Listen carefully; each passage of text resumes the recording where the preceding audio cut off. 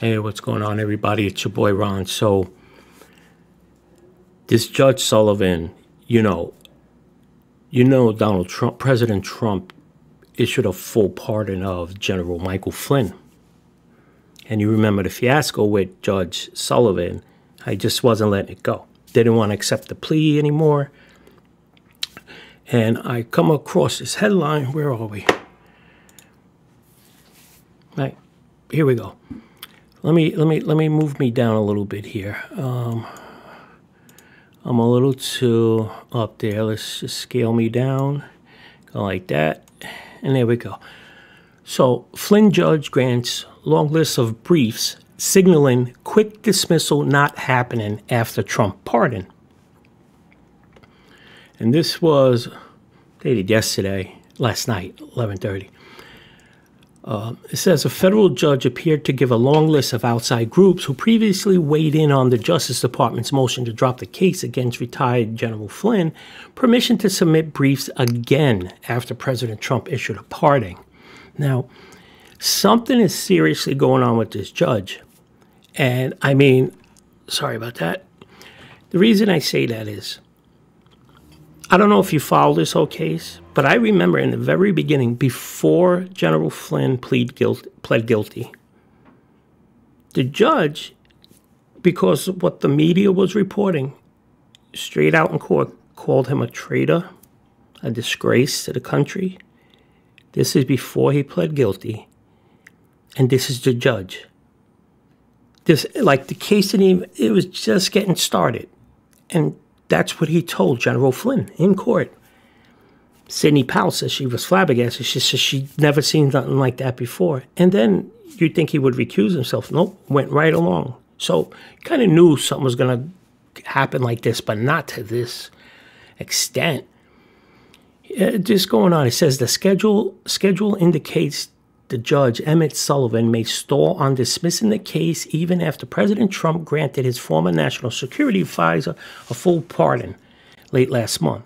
Appearing to ignore the Justice Department's request for the case immediately to be dismissed, the judge, who has been involved in the Flynn case since December 2017, instead seemed to move forward with further debate with the district court docket on Monday, showing more than a dozen groups who had previously filed amicus briefs related to the dismissal might now be able to weigh in the wake of the pardon. Let me just mute this phone. Sorry.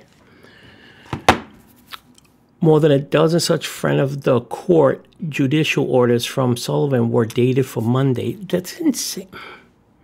Because, you know, the pardon is full. Especially, he could only pardon for federal. He can't, like, do state pardons and all that stuff. But this was a federal case, a full pardon. That's it. That's it. They're supposed to do the formal stuff and sign off. The judge is now going to say, this is something up with this judge, man. And you have to know this. You have to watch, Dan Bongino. You have to check out a show recently, just days back. He actually interviewed General Flynn. And General Flynn knows, you know how they say he knows where the bodies are? When Obama was when Donald Trump won, Obama told him before Inauguration Day, or on Inauguration Day, I believe, two things you have to be very careful with, and they're just your deepest threats. One is North Korea. The other is Michael Flynn. You would think this guy was Jack the Ripper or something like that. Michael Flynn? That's who you... Because that's why they fired him. I'm not saying that's not why Mike Pence fired him, but that's why... I'm sorry, I misspoke. That's why President Obama was so worried about it. That's why they're ragging this guy through, because you think, oh, because he's pardoned now that, well, he's not going to say anything or whatever. He can't say anything. You know what they're terrified of? And they should be. He's going to probably do a book. And although he can't do what John Bolton did and just put classified information in there, saying how he felt about the deals he did. He could talk about that stuff, and they are scared to death of that. There's no reason how this judge is going on, but let's just see, because this is just disgusting now. Let's see. The president granted General Flynn a full and unconditional pardon for 1, the charge of making false statements to federal investigators, 2, any and all possible offenses arising from the facts set forth in the information and statement of offense, and 3, any and all possible offenses within the investigatory authority or jurisdiction of the special counsel, and 4, any and all possible offenses arising out of the facts and circumstances related to the investigation of the special counsel. The Justice Department told the court at the end of November, adding that no further proceedings are necessary or appropriate, as the court must immediately dismiss the case with prejudice. Trump announced the Flynn pardon the day before Thanksgiving. Yeah, we know. Flynn fought to dismiss the case since December 2017. I'm trying to find that part. Let's just go right here. I want to see when he called General Flynn a traitor. But it says on Friday, fellow U.S. District Judge Reggie Walton, who is handling a Freedom of Information Act, a FOIA case, related to Special Counsel Robert Mueller's investigation, opined that Sullivan might choose to scrutinize Flynn's pardon. Walton said he didn't believe Sullivan has a lot of options in reference to what he does, unless he takes the position that the wording of the pardon is too broad. I guarantee you that's what's going to happen. Theoretically, the decision could be reached because the wording in the pardon seems to be very, very broad. It could be construed, I think, as extending protections against criminal prosecutions after the date the pardon was issued. Gotcha. But it doesn't matter, because even if he uses that, if the president didn't pardon him, this guy wasn't letting it go. So this is no excuse. Oh, this is why he's hanging on. I think this guy, General Flynn, could be walking down an avenue going to a store, and you will see the judge holding on to his heels, getting dragged because he doesn't want to let go. It says Sullivan's new orders seem to allow multiple groups, roughly half of which support dismissal and half who oppose it, to provide their thoughts. It says the National Association of Criminal Defense Lawyers, the Uniformed Services League, blah, blah, blah, blah, blah, blah, blah, blah, had all weighed in favor of the judge granting the Flynn dismissal. Democratic members, okay, here we go, of the House Judiciary Committee, 17 individuals who served in the Justice Department Watergate Special Prosecution Force, a group called the Separation of Powers Scholars. They're happy to call themselves scholars. A group of 1,187 former justices are against it. Yeah, because all these people that are against it, their names probably come up on something. Let's see here.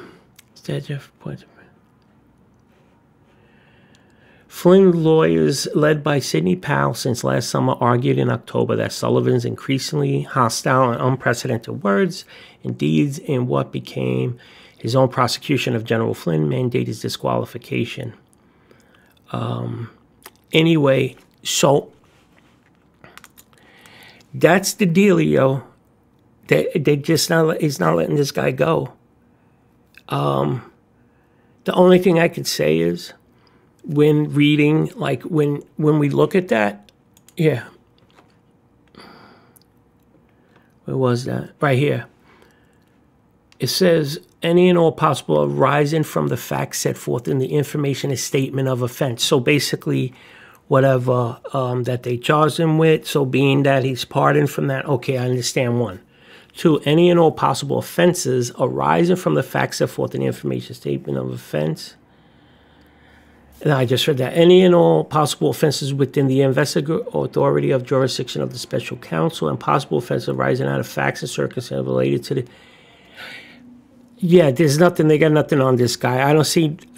now that this is reported, Judge Sullivan is going to probably say that this is too broad, write it over. And you know what, though? The president can just say, when it comes to the pardons, no.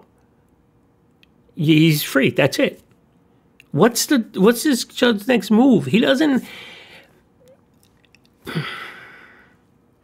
I don't, how does a judge do this? You heard of separation of powers, right? And you know, there's three, you have the executive branch, you have the legislative branch, and you have the judiciary. He has no standing on this. I don't know. I could just keep going and just like dragging this out for another 20 minutes because I just keep scratching my head on this. You know, I thought the guy should have recused himself when right off the back he called General Flynn a traitor before he even pled guilty to anything from what was in the papers, in the media. Go figure. A judge could just tell you that. And now you're supposed to sit there for the next year or two feeling that this guy's going to give you a fair shake. Unbelievable. Anyway, folks, I just wanted to share my frustration with you. I'm sure you share it as well. Anyway, you have a great day. I'm going to be putting up a video later. I'm going to try about Georgia. I was trying last night. I don't know what happened. I was doing something off the Gateway Pundit, and I must have did about 10 takes and everything, and I got so frustrated I just scrapped it. So I may give it another try later. So anyway, thank you so much for your support. I mean, I really, really appreciate that. All right. Have a great day. Stay safe and healthy. Peace.